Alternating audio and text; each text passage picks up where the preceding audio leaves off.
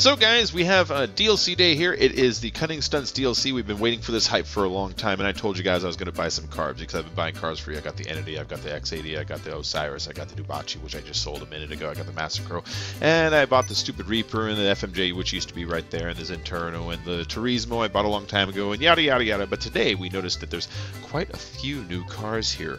There is the Emperor 1.995, there is the Progen Tyrus, for 2.55, and the Anis RE. I know the Progen is just a tick more, but I'm not quite sure. Let's look at these really quick. So you have the Debonair livery and the Fukaru livery, which is that blue and yellow, that's nice. That's nice. All right, that might have done it for me. So let's go ahead and pick up the Progen Tyrus. That's what I'm going to get, the Progen Tyrus, and we're going to get the Fukaru livery because I really like that blue and yellow color right there, so I'm going to order that. I'll have it delivered to this apartment right here. This apartment right here. So guys, we just spent $2.55 million. We're going to go ahead and wait inside of the upstairs here. So right now, along with you, I am sitting here and I'm wondering, will they allow us to go in and modify this supercar? Did I just buy a tank or a fancy helicopter or something like that? Will I be able to take it to Benny's? Will I be able to take it to Los Santos Custom? Or will it always be that blue and yellow color? Hopefully I could take it to Benny's and interact with the livery on it. That would be so nice if I could do that. At the very least, take it to the Pay and Spray. So call back later, you heard? Turns out a mechanic cannot deliver a car inside my apartment. Waiting is the hardest part. You guys even remember this room? My car has been delivered. My Tyrus has been confirmed. Has been delivered to my garage at Integrity Way 28. So we go through the wood door and we come out of the metal elevator. If that makes any sense to you guys. Barely makes any sense to me, but whatever. And there, oh, there she is. That is pretty. Look at that. It already looks like my Osiris, basically. It looks like my Osiris, but beefed up. Even though it's a Progen instead of a Pegassi, which would be the Osiris, but just the body type alone. I mean, look, do you see the similarities with these things side by side? It's like someone stretched the butt out and put a little bit of a paint job on it, but we're going to take this out. Alright, so we have answered the question. It allows us to take the Progen inside of Los Santos Customs. That is excellent news, excellent news. First thing, repair the vehicle. Armor, I'm going to get just the first basic armor, just so people don't blow me up with a couple bullets, but let's go on. Brakes, stock brakes apparently are on sale. So our street brakes, sport, and race. But I'm going to get myself the race brakes because race brakes are so important to a game. Being able to stop and get out again real fast is perfect. So the engine upgrades, there is 4 levels. So we're going to go to the 4th level, of course. It's kind of pointless not to, so we can get those acceleration and the top speeds just maxed out. So the exhaust. Stock exhaust looks like it's just 2 dual basic tipped exhaust ports. The oval exhaust are 2 oval ports. Those look kind of nice. The race exhaust is kind of oval with a little bit of blue glow to it, and the chrome tip looks almost like the stock. So I'm going to go with the ovals. Actually, no, let's go with the race exhaust. It's got a little bit of color to it, and I think that's nice. Don't worry about explosives. The horn, we're going to go with the Liberty City Loop. I like that one, I think, the most out of all of them. Oh, okay. Oh, there's just the 2 liveries. They just let you switch the liveries. Okay, that's fine. That's fine. Loss prevention on the plates.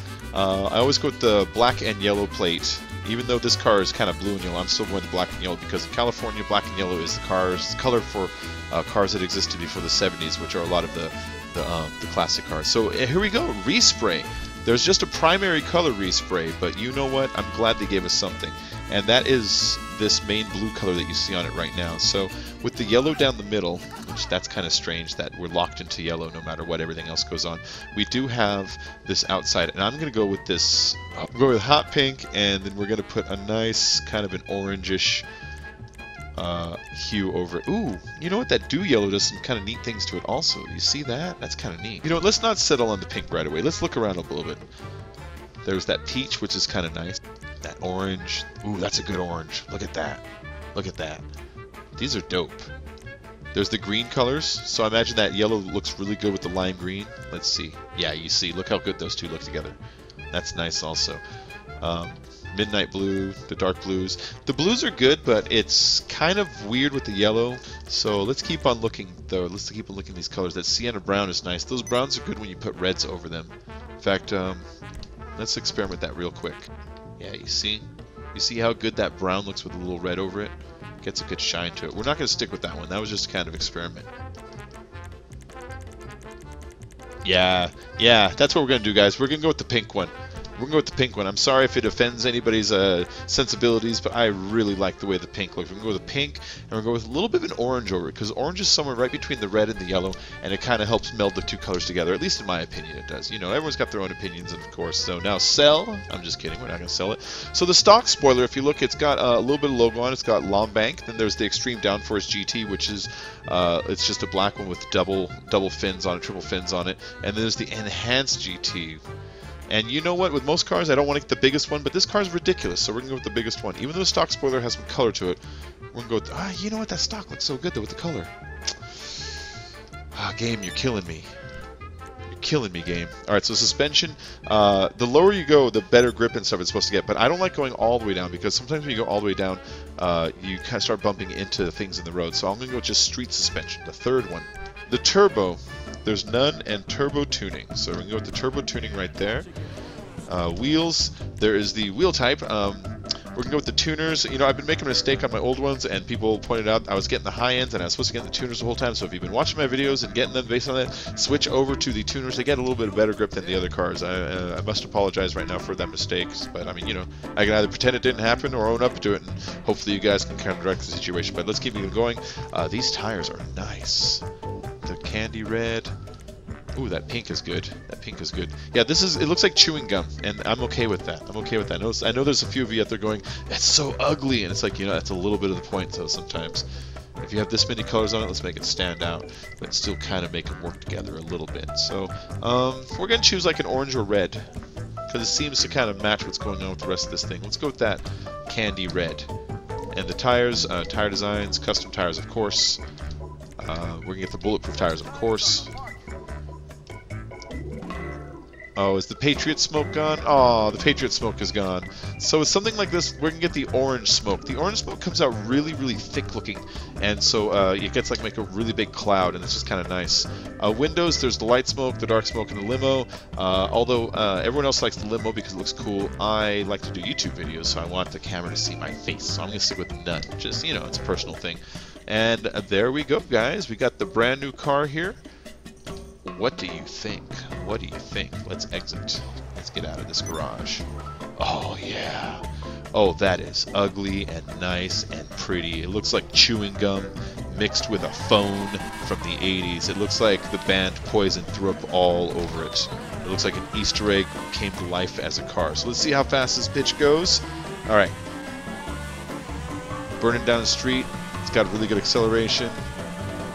It feels like it's still getting to its top speed. Dare I say these might be the new fastest cars in the game.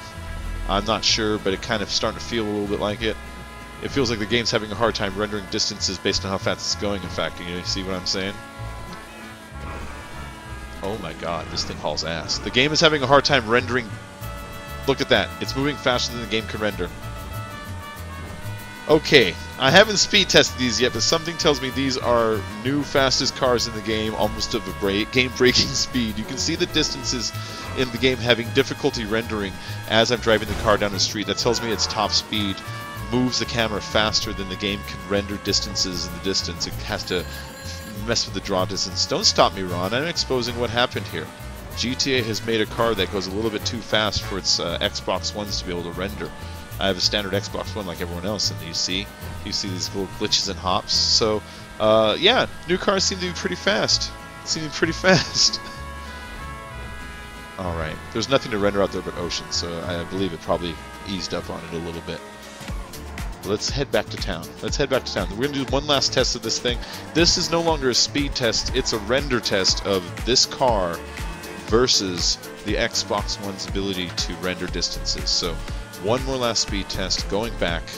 If you guys ask me if this is a recommended car to get, if you're into very, very fast cars that look awesome, then yes, it is a recommended car to get.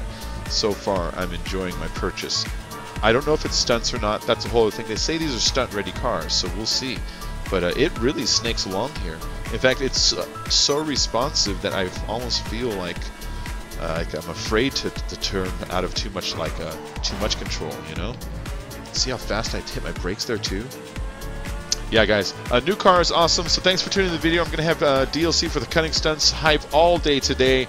The new Progen is out. There's 2 other new supercars, and keep checking my channel, Simply Dave's channel, Unspoken Ouch's channel all day, because me and the 2 guys are recording just a shit ton of content today. And I'll see you all guys in the next video.